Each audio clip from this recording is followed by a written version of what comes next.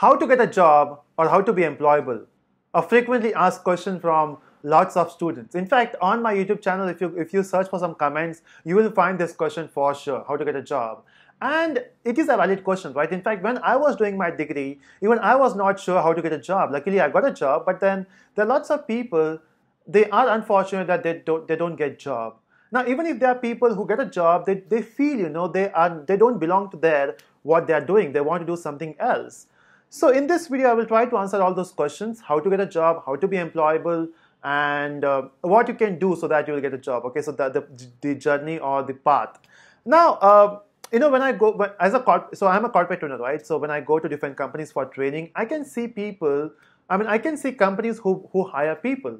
Every company, they have a different strategy to hire people. In fact, I have been to different companies for training, and I have observed that their way of hiring people is very different from the other companies.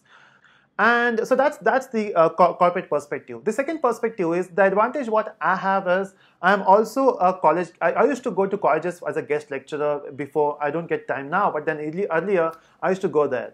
And I have seen how college works, how students learn, how other teachers teach. So I have observed everything there. I have observed everything in the corporate world. I can actually relate what is happening in the college life and in the corporate life. So my aim is to make sure that everyone is at least employable, or at least they need to get a job, right? And of course, everyone will get a job. The only thing is, will you get a job which you want? Now, how to get a job? There are two ways of getting a good job. Now, first of all, when you talk about companies, they want people who are good at programming, who are good at technology. Not programming exactly. There are different fields, right? We have testing field, we have a tech support field. So they want people who are good with analytical skills, who are good with problem-solving skills. In fact, I have made a video on that, right? So if you can check, I have a video which is 5 skills required to get into IT world. So I have that video. So they will check for all those skills. Now the thing is, if we talk about your college will give you only 40% of knowledge. Max to max, they will give you 40% of knowledge. And this company people, they want experts. Okay. Now you must have seen this, right? As a fresher, they want freshers, but they also want experience, and that's a very big confusion, right? Company always wants experienced people. If you go to job listing, if you go to Naukri.com, if you go to any job portal, they will ask you for experienced people. They will say, hey, we have a vacancy for Java developer. You need at least 3 to 4 years of experience. And that's where the problem starts, You don't have experience. Of course, you're a fresher, right? So if you don't get a job, how will you get the experience? And if you don't have, if you want experience, you want a job first, right? Company want people who can work on a project. But unfortunately, when you go to college so that you will learn and you will get a job. The problem is, company want people who knows at least 80% of the things which they want to work on. Again, company is ready to train you, but they can train you only when you know something, right? Example, it is my job to train people on Java. It is my job to train people on different technologies, or maybe different frameworks in Java, provided you know C and C++, provided you know programming. We don't teach, when you join a company, we will not teach you Java if you don't know any programming language, right? It will be like, you have to learn Java in 7 days, you will die, you will suffer, right? So you need to have those basics.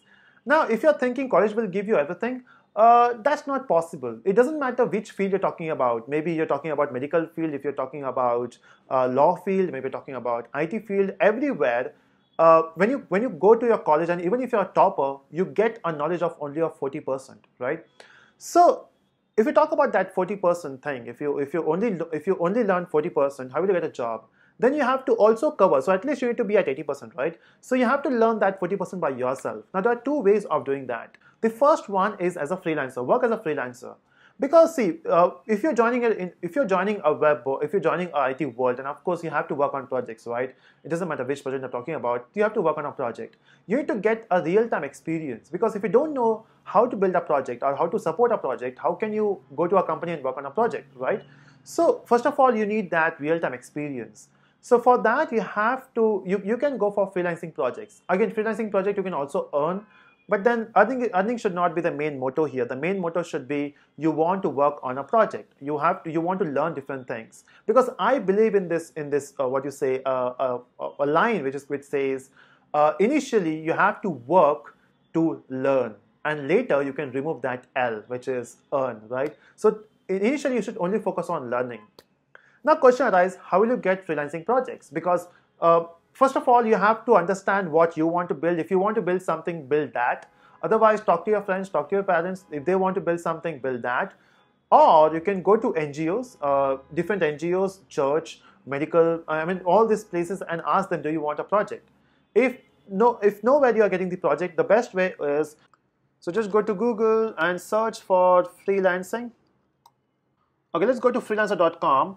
Now, this is a place where you can get the project. You can see that we have website and IT. So, depending upon what skills you have, if you know C++, if you know Java beforehand, or if you know PHP, just search for the project here, right? Example, let's say if you know Drupal, so just go to Drupal, and based on Drupal, there will be some project you have to work on. Okay, so there are different projects available. You can just go here, and you will get the requirements, and you can apply for this. Again, you have to bid for this. Again, you will not get a job. You will not get the project as soon as possible. It will take some time, right? You have to improve your programming skills. You have to improve your portfolio for that. That's one way. Okay, so this is one of the websites. The another website is Upwork, which you can go to upwork.com, and here you will get lots of skills. Let's say if you want to go for web development project, just go here and you can build a web project there, right? So there are multiple websites where you can be a freelancer, and these are top freelancers available in this field. You can see we have there are lots of people there. Okay, so this is two websites, Freelancer and Upwork, which I know. There are other websites as well. Okay, so the first way is to work as a freelancer, at least when you're doing your graduation. The second way is to do internship. I mean, this is the most important thing. Okay, better than freelancing, I would say. Make sure that while you're doing your graduation or while you're doing your degree, you have to get the internship. And now, if you have heard the news that if you don't have an internship, there's no degree, at least in India now. So if you want to complete your engineering, you have to make sure that you get at least 3 internships. Awesome, right? Now, 2 advantages. The first one is, while making this compulsory, it will help students because they will work on real projects. The second advantage is company will get people, a fresh talent. Company always look for fresh talents, and for sure now company will get good talents, right? So this is the news which came into 2 days back, it came on 26th July, today's 28th. So 3 internships are mandatory for engineering students. Okay, this is minimum. Okay, you can go for 5 internship, you can go for 10 internship if you have time, of course. For every student, there will be 3 internships in their 4 years of degree. Now, of course, after first year, you cannot be getting to internship. I'm talking about the second year. So when you go into the second year, you have to make sure that you get internship thing.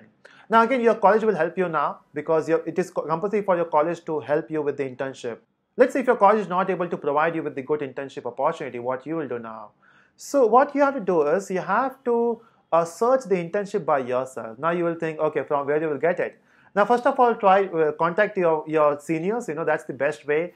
Talk to your seniors, check where they are working now, and ask them, do we have any internship available there? That's the best way. The second way is, if you're not able to find that, then go to a website which is called as, at least in India, I'm not sure about the US scenario, but even if you search for internship for programmers, or maybe any internship which you want, there should be different websites. Here we have LinkedIn. Oh, how can I forget LinkedIn? We have LinkedIn, right?